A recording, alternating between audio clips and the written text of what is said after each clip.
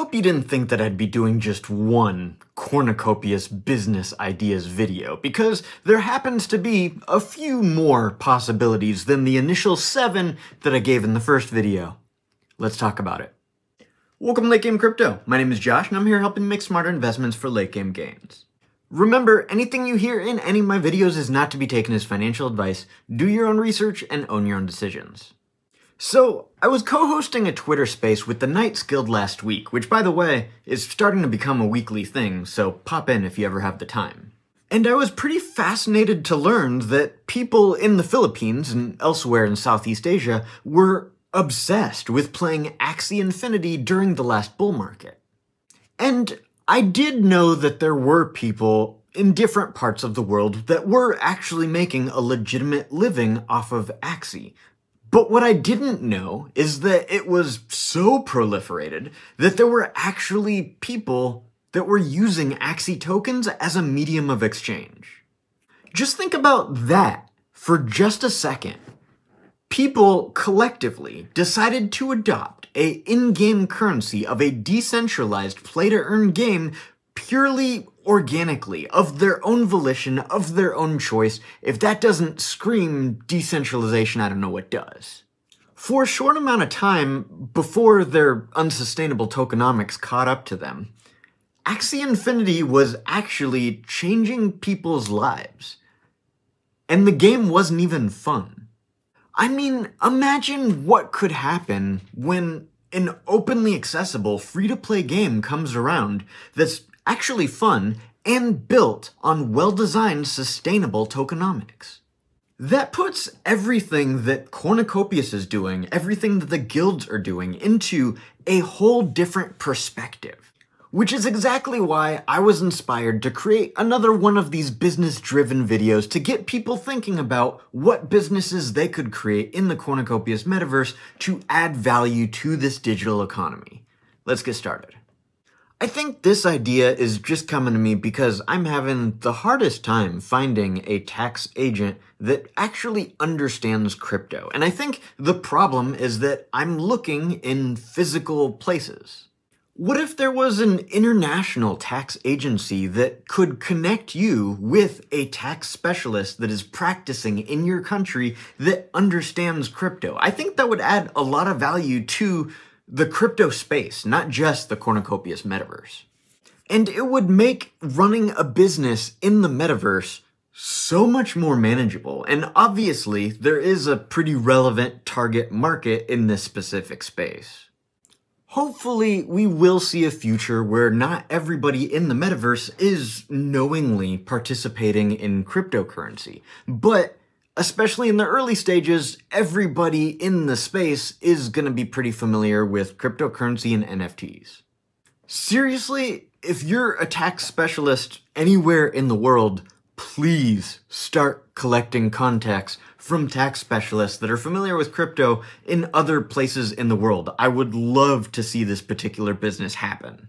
Generally speaking, I'm a fan of metaverse-based businesses that interact with the real world in general, but this particular one, I'm excited about it. In my last Cornucopias business video, we did talk quite a bit about concerts, but I feel like that was mainly meant to demonstrate how much money could flow into the industry of metaverses. I didn't really talk a whole lot about the job opportunities that will be created around these digital concerts. And we already know that this is going to be a thing in the Cornucopias metaverse because of the strategic partnership that they have with Project Noom. And I did a video about them last week. Check that out if you haven't already. Project Noom is a decentralized music management platform that empowers artists to manage and own their own intellectual property rights through the use of fractionalized NFTs. Through this partnership with Cornucopias, Project Noom now has the ability to supply their music artists with digital concert venues. But in order to make this happen, they're still going to need a bunch of staffing around the concerts. They're going to need coordinators to help manage the concert operations in real time. They're going to need planners to establish schedules for what's supposed to happen and when. They'll need promoters to get the word out within the metaverse in order to get the concert awareness out there. They're going to need various kinds of designers in order to design a stage that best fits the style of the artist. They may very well be able to save on some labor by not actually needing like a setup and teardown crew, but that doesn't mean that there's not still going to need to be staffing and services provided to make these concerts work. Now, on this one, when I say pay-to-play hubs, I do want to make it absolutely clear that Cornucopias is going to be a free-to-play game.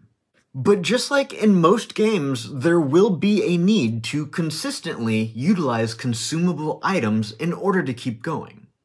And even if you do own some land, as an individual, the production capacity that you will have is going to be pretty limited in the complex scope of Cornucopias supply chains. This is precisely why in my last Cornucopias video, I stressed the importance of joining a guild.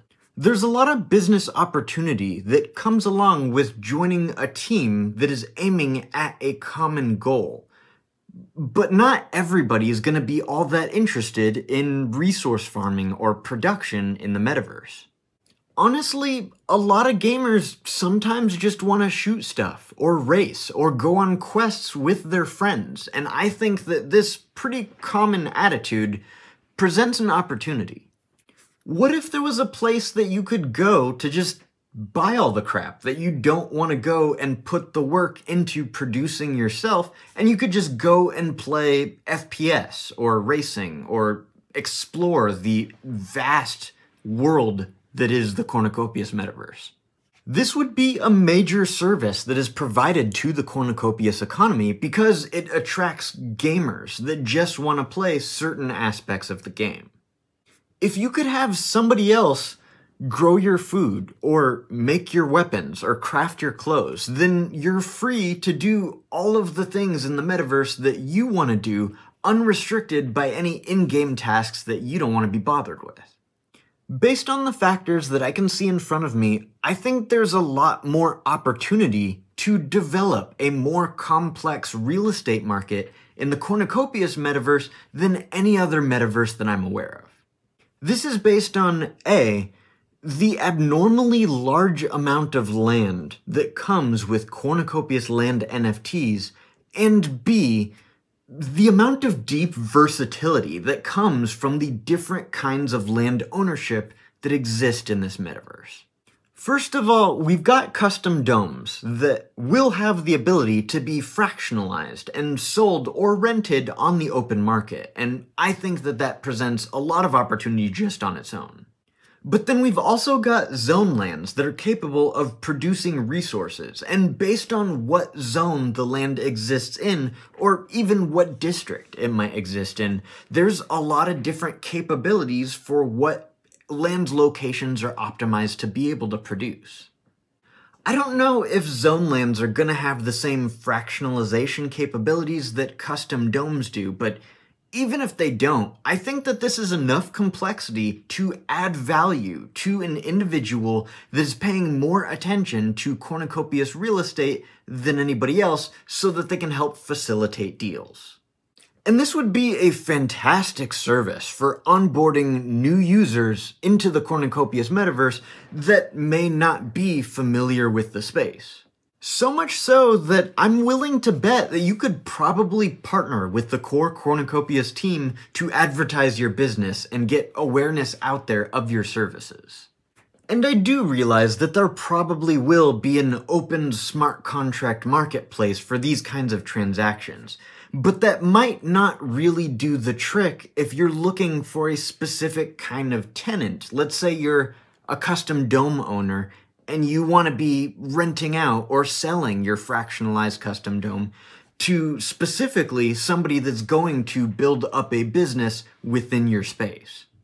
Or maybe you own multiple plots of land within a given district and you want to specifically rent out or sell your land to somebody that's actually going to develop it so that you can work together to compete for district rewards. I'm obviously a big a fan as blockchain technology as the next guy, but you gotta remember that there are some things that smart contracts can't do quite as well as real people can. The more that I hear all of this econ rhetoric coming out of Cornucopias, the more that I realize how important this type of position is going to be. In a world where there is a thriving economy within Cornucopias that connects to the real world, metaverse production is going to be far more valuable than any other video game has ever been able to make it. Who knew that frickin' Farmville would become an actual job someday? And if we have the privilege to be able to see that pan out one day, production optimization is going to be a highly valued skill that people will pay for, just like they do in the real world. And yes, I do realize that this point may very well be tooting my own horn because I know a lot of you know that I'm a business analyst in my regular day job. But as it turns out, Cornucopias is building the foundations of an actual economy here. So yeah, there are going to be a lot of real-world skills that translate into the metaverse. And with that being said, I encourage you to look at your own professional skill set, or even your non-professional skill set. As far as I'm concerned, professional gamers are basically going to be the metaverse equivalent of professional athletes. So whatever it is that you do in the real world, start thinking about how that can add value to a metaverse context. And maybe that might even turn into a metaverse business. You'd be surprised at the depth of how much people are preparing for the metaverse. If you enjoyed this video, be sure to hit that subscribe button and the bell notification so you don't miss any of my Cardano-based content every Tuesday and Thursday. As always, remember never to invest more than what you can afford to lose, learn as much as you can about this space, and play for the late game. Thanks so much for watching.